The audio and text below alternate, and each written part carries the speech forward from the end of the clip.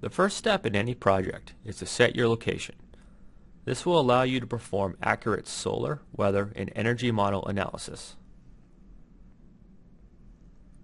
To set your location, open the Location dialog from either the Analyze tab or click the menu below the View cube.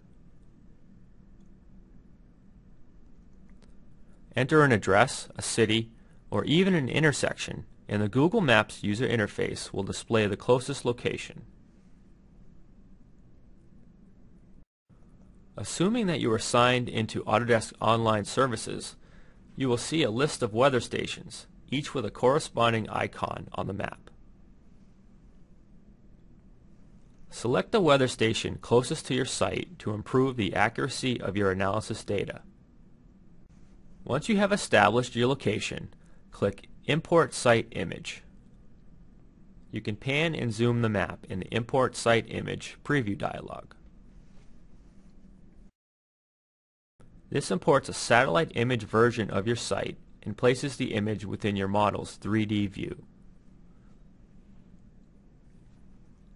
If you would like to bring in your own site image, for example, a scanned site plan, you can import any bitmap file by clicking Import Image from the application menu.